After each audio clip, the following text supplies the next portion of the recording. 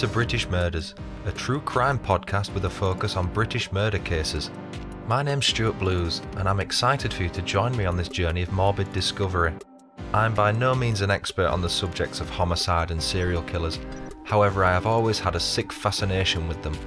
Together, we will learn about some of the lesser known British murderers, as well as glimpsing occasionally at some of the more notorious ones. The bite-sized presentation of this podcast is intentional, as we look to cover an overview of the respective timelines of each case succinctly.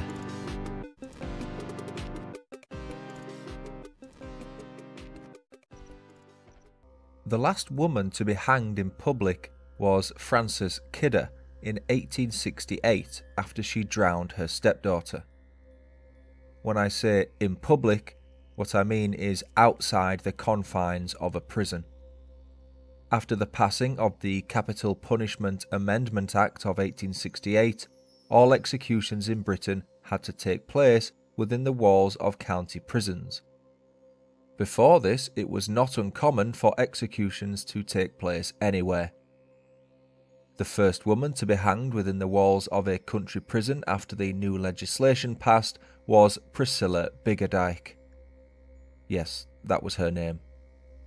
Between this new act passing in 1868 and the last female hanging in 1955, a total of 41 women were sent to the gallows of various county prisons. So, who was the last woman to be hanged in Britain? The subject of this episode, that's who. Her name was Ruth Ellis. Born on October 9th, 1926 in Rhyl, a seaside town in northeast Wales, Ruth Ellis was one of 6 children born to her parents Arthur Neilson and Elisabetta Goethals, known affectionately as Bertha. Arthur was a cellist from Manchester, northwest England, and Bertha was a refugee from Belgium in Western Europe. The couple married in 1920. Up to the age of 14, Ruth attended Fairfield's Senior Girls' School in Basingstoke, southeast England. The reason she dropped out of school was to seek work as a waitress. Not long after Ruth dropped out of school, the whole family moved to London, England's capital, in 1941. A few years later, in 1944, a then 17-year-old Ruth met a Canadian soldier named Claire. To confirm, this was a male soldier. The couple wasted no time, and before long they were expecting their first child. Ruth gave birth to a son whom she named Claire after his father. Baby Claire would later go on to be known as Andy Neilson, as his middle name was Andrea. Andy's father soon returned to the Canadian Army, and although he initially sent money to Ruth for around a year after leaving to help support her and their son, the money then stopped. Ruth was unable to cope with life as a single mother, and Andy went to live with his grandparents instead. Now she had less responsibility, Ruth was able to pursue a new career. She decided to use her appearance to her advantage and started working as a nude model. It was as a result of this work that Ruth found a second job as a nightclub hostess. She was based at the Court Club on Duke Street in Mayfair, an affluent area in the West End of London. For some context, London's West End is the main commercial and entertainment centre of the city. The West End is to London what Midtown Manhattan is to New York City. The hostess job was well paid. Ruth earned significantly more than she had in her previous job as a waitress.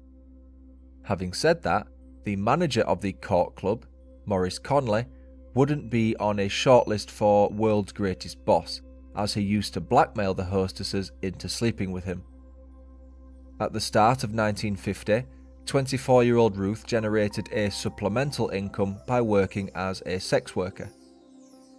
As if this job wasn't risky enough with regard to potentially catching a sexually transmitted infection, Ruth fell pregnant to one of her clients. The shocking part here isn't that Ruth terminated the pregnancy. although she did terminate it at around the 3-month mark, which is a long time to wait, and she did it illegally. It's the fact that she returned to her sex work as soon as the termination had been completed. On November 8, 1950, Ruth got married. Her new husband was a frequenter of the Court Club, and that was where they met. George Johnston Ellis was a 41-year-old dentist who had 2 sons from a previous marriage. Ruth became pregnant almost immediately, and in 1951 she gave birth to a daughter named Georgina. George didn't even acknowledge Georgina's existence, which is strange as she had the female equivalent of her dad's name. That reaction from George may seem out of the blue, however, he wasn't a nice man. For starters, he was an alcoholic, and a violent one at that. He was also extremely possessive over Ruth, and was prone to becoming insanely jealous at the most trivial of things. Just a note here that whilst Ruth was in her 2nd trimester of pregnancy, she had an uncredited role as a beauty queen in the British comedy film Lady Godiva Rides Again. I've not heard of it either. It just seems so random for a pregnant woman with no acting experience to appear as an extra in a film. Anyway, back to the main story. Soon after the birth of Georgina, the couple separated, and Ruth returned to her old line of nightclub work. In 1953, she became the manager of the Little Club. The Little Club was another London-based club in the district of Knightsbridge. It was very popular with the motor racing crowd. Think Sons of Anarchy style biker gangs, only with motor racing enthusiasts.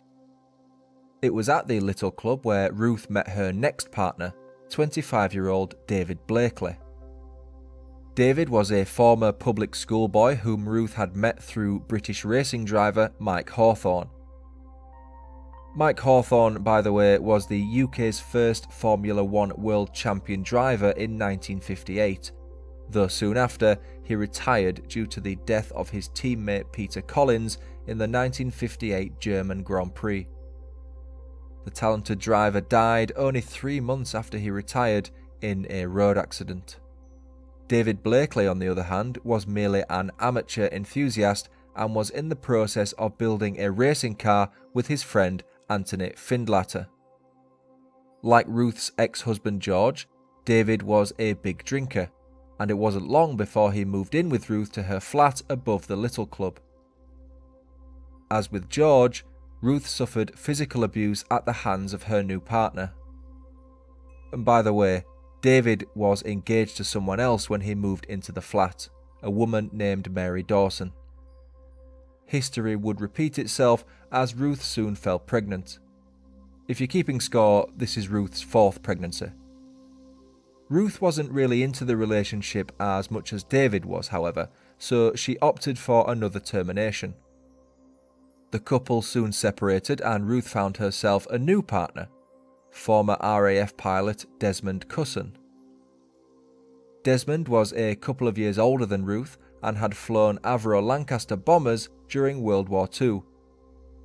These heavy bomber planes became one of the most heavily used of the Second World War night bombers, delivering over 600,000 tons of bombs in 156,000 sorties.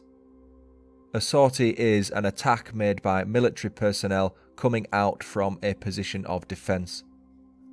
Ruth was eventually fired by the Little Club and moved in with Desmond. Despite this, Ruth started seeing David Blakely again on the side, with the pair becoming violent and resentful of each other due to them seeing other people at the same time as each other. The violence escalated to the point where a pregnant Ruth was punched in the stomach by David, causing her to miscarry. On April 10, 1955, Ruth left Desmond's house, jumped in a taxi and had the driver take her to a flat in Hampstead, North London. Remember David Blakely's friend Anthony Findlater? The guy he was building a racing car with? This flat was where he and his wife Carol lived. The couple had recently hired a nanny whom Ruth suspected David was having an affair with. Ruth thought David was at the flat, and she was right. But before she could get out of the taxi, David spotted her and quickly sped off in his car. Not one to be deterred, Ruth went to where she thought her alcoholic on-off boyfriend would be, the Magdala, a pub on South Park Hill in Hampstead. The pub was only around a quarter of a mile or 400 metres down the road from the Findlatters' flat. As she had expected, Ruth found David's car parked outside the Magdala pub. She sat on the side of the road near the car park and waited for David to emerge, which he did at around 9:30 p.m. with his friend Clive Gunnell. Ruth quickly got up and hid in the doorway of Henshaw's, a newsagent located next to the Magdala. For reference, in the UK, a newsagent is a store which sells newspapers, magazines, tobacco, alcohol, snacks and drinks. I think it's comparable to a convenience store. Other names for such stores in the UK are off-licence or offie, as well as a corner shop. As the two men walked past, Ruth stepped out of the doorway and took them by surprise. "Hello, David," was the line Ruth went for. Not the most creative of frustrated greetings. Upon being ignored, Ruth then simply shouted David's name, which he also ignored. They say hell hath no fury as a woman scorned. That proved to be the case that evening. Whilst David was attempting to find his car keys, Ruth removed a .38 caliber Smith & Wesson Victory model revolver from her handbag. Given there has been a ban on the private possession of handguns since the 1997 Firearms Amendments Act, I feel I can speak for most Brits when I say our gun knowledge is almost non-existent.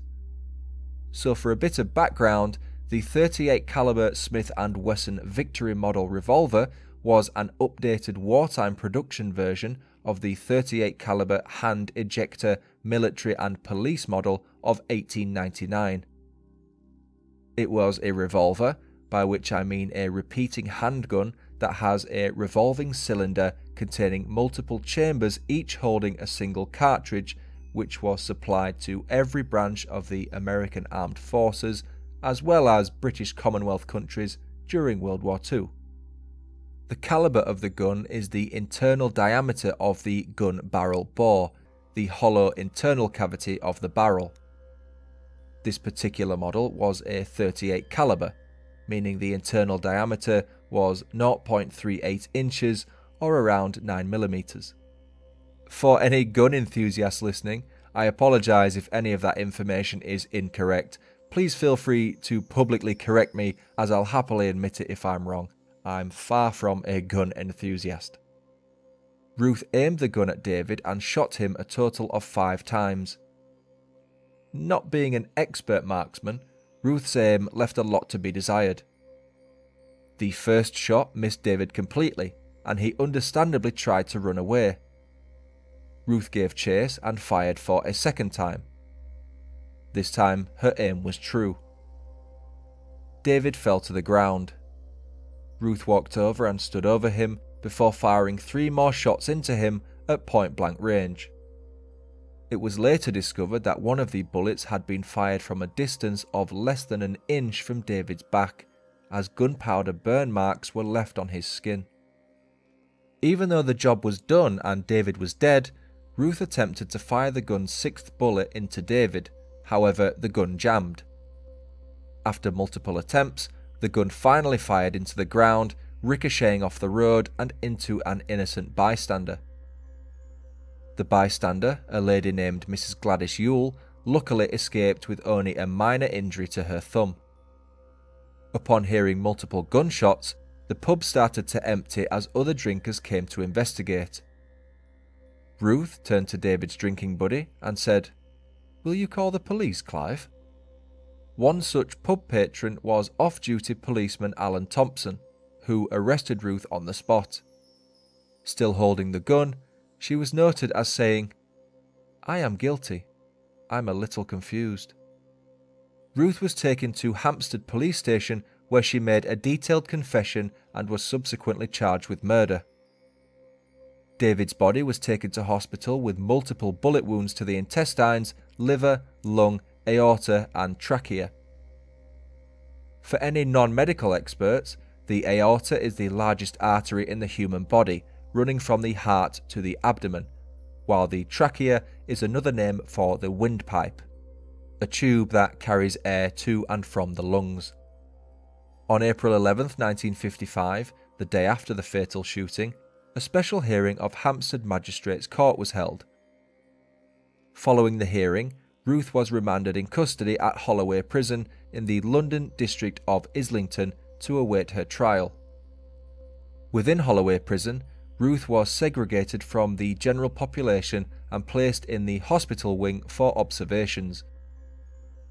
During a discussion with Dr. Mervyn Williams, the chief medical officer at Holloway Prison, Ruth explained in great detail what had happened when she killed David.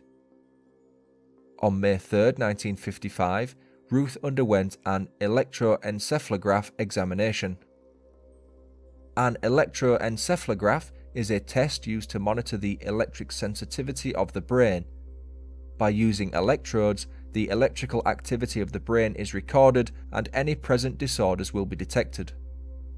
After having several electrodes fixed to her scalp, Ruth will have had to complete a series of simple activities for around 20 to 30 minutes, such as following a trail of light or the doctor's finger from side to side. It's considered a safe procedure. Ruth's test came back as normal or negative, meaning the electrical activity from her brain displayed a typical pattern. Therefore, it was concluded after several assessments that Ruth was perfectly sane. On June 4, 1955, the defence team representing David sent a psychiatrist named Dr. Whittaker to Holloway Prison to examine Ruth. This was followed up by a further examination 5 days later on June 9, 1955 by Dr. Dalzell, who was sent on behalf of the Home Office, a ministerial department of the Government of the UK. Both psychiatrists concluded that Ruth was sane.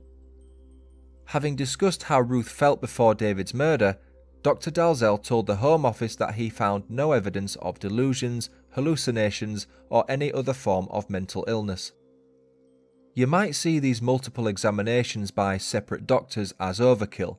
However, it was legally required to ensure Ruth was of sound mind to be able to make a plea at her trial later in the year. The introduction of the Trial of Lunatics Act of 1883 came to be as a result of Queen Victoria frequently being attacked by an individual with mental health disorders.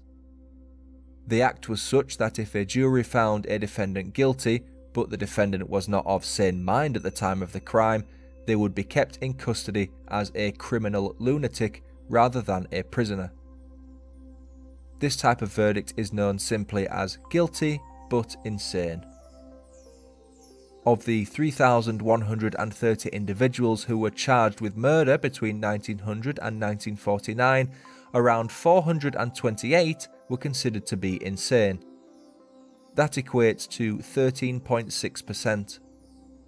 Ruth's trial started on June 20, 1955. She was summoned to appear in the No. 1 courtroom at the Central Criminal Court of England and Wales, commonly referred to as the Old Bailey, before Mr. Justice Havers. To clarify, Justice wasn't Mr. Havers' first name. Mr. Justice is simply the name given to male judges of the High Court of Justice of England and Wales. Mr. Justice Havers would translate to simply Judge Havers internationally. Ruth had made quite an effort with her appearance for the trial, something which her attorneys advised against. Dismissing their advice, Ruth turned up with freshly bleached blonde hair which stood out against her black two-piece suit and white silk blouse. The prosecution was led by Mr. Christmas Humphreys. He asked Ruth the following question: "When you fired the revolver at close range into the body of David Blakely, what did you intend to do?" Ruth's reply pretty much sealed her fate. She said, "It's obvious. When I shot him, I intended to kill him." no further questions were asked by the prosecution. In Ruth's defense testimony, she stated, quote, "David only hit me with his fist or hands. I bruise easily. A few weeks or days previously, I do not know which, David got very violent. I do not know whether that caused the miscarriage or not. He thumped me in the tummy." Unquote. Ruth mentioned the involvement of the Findlatters in what she saw as a conspiracy to keep David away from her. The defense team attempted to persuade the jury that Ruth was provoked, which could potentially lead to a verdict of manslaughter on the grounds of provocation rather than murder. However, Mr. Justice Havers advised there was insufficient material, even upon a view of the evidence most favourable to the accused, to support this claim. The jury was then advised by the judge that they were not open to bring in a verdict of manslaughter on the grounds of provocation. Nothing further was said by the defence to the jury, and they went away to consider their verdict. It only took the jury 23 minutes to return with a verdict of guilty. Following this verdict, Ruth was advised by Mr. Justice Havers that he had no alternative but to sentence her to death by way of hanging. Ruth simply replied, "Thank you." When an individual has been given a sentence of death, a petition for reprieve campaign takes place. A reprieve would result in the cancellation or postponement of the death sentence. Ruth explained to her mother that she did not wish for a reprieve. However, her solicitor, acting upon the request of her relatives, wrote a 7-page letter to the Home Secretary, Major Gwilym Lloyd George, setting out the grounds for a reprieve. The Home Secretary is a senior minister of the Crown within the UK government. Despite petitions containing several thousand signatures having been sent to the Home Office requesting a reprieve, the request was denied. On July 12, 1955, the day before Ruth's execution, she met with her newly hired solicitors Leon Simmons and Victor Mishcon to discuss her will. Her old solicitor was fired after writing to the Home Office. She specifically requested that she didn't want them to use what she was about to say to try and secure a reprieve, to which Victor Mishcon point-blank refused. Ruth proceeded to tell her solicitors the full story, including how she had been drinking with Desmond on the weekend of the shooting and that he had given her the gun. They were working on Ruth's aim by way of shooting practice. The two solicitors visited the Home Office as soon as Ruth had finished speaking to them. Home Secretary Major Gwilym Lloyd George said Ruth's statement made no difference to his decision to reject a reprieve. If anything, it provided greater evidence that the murder was premeditated. The Home Secretary stated, quote, "Our law takes no account of the so-called crime passionnel, and I am not prepared to differentiate between the sexes on the grounds that one sex is more susceptible to jealousy than the other. In the present circumstance, the woman was as unfaithful to her lover as he was to her. If a reprieve were to be granted in this case, I think that we should have seriously to consider whether capital punishment should be retained as a penalty." Unquote. Ruth was visited by her parents and brother later that afternoon. Her brother told reporters that Ruth seemed calm and unafraid of what was going to happen to her. Ruth then wrote a letter to David's parents, which read, "I have always loved your son, and I shall die still loving him." Ruth had been weighed at 103 pounds fully clothed, just over 7 stone, which resulted in a drop of 8 feet 4 inches being set. The gallows had been tested the day before using a sandbag of the same weight as Ruth. The sandbag was left overnight on the rope to remove any stretch. At around 7 AM on the morning of the execution, the trap was reset and the rope coiled up to leave the leather-covered noose dangling at chest height above the trap. Ruth had requested that a cross be placed on the far wall of the execution room. After being visited by a priest on the morning of July 13, 1955, Ruth was introduced to the hangman and his assistant at around 9 AM. They took her to the execution room, located next to Ruth's cell, where she was subsequently hanged. She was the 18th and final woman to be executed in Britain in the 20th century. At 9:18 a.m, the execution notice was posted outside the prison gates. The 1,000-strong crowd who had gathered outside, which included many women with prams, then dispersed. Ruth's body was left to hang for the regulation hour and taken down at 10 a.m. An autopsy followed which confirmed that Ruth had died instantly. Her case is notorious due to the fact that she was hanged. It's thought that had she been handed a life sentence instead, her case would have simply been forgotten. Her body was buried in an unmarked grave at Holloway Prison, which was the custom at the time. Though Ruth's execution was generally supported by the British public, it helped strengthen support for the abolition of the death penalty. 10 years later, the death penalty was halted in practice for murder in Britain, with the last UK execution taking place in 1964. Ruth's body was exhumed in the 1970s and moved to St Mary's Church in Amersham, a market town in Buckinghamshire, southeast England. Ruth's son, Andy, destroyed his mum's headstone shortly before he committed suicide in 1982. That was the story of British murderer Ruth Ellis. For more information on British murders, please subscribe to my channel, give me a like, hit me up on Instagram, Facebook, TikTok, Twitter and YouTube.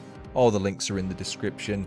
You can join Patreon each month as a patron, or you can contribute to the production of the show on a one-off basis with Buy Me a Coffee. The link for that is also in the show notes. Please feel free to send your case suggestions to me either via social media or via the email, which is britishmurderspodcast@gmail.com. Finally, as ever, if you can please continue leaving your reviews on iTunes, it would be greatly appreciated and it really helps the show grow. For now, I've been Stuart Blues. This has been British Murders. Thanks so much for listening. Until next time, cheerio.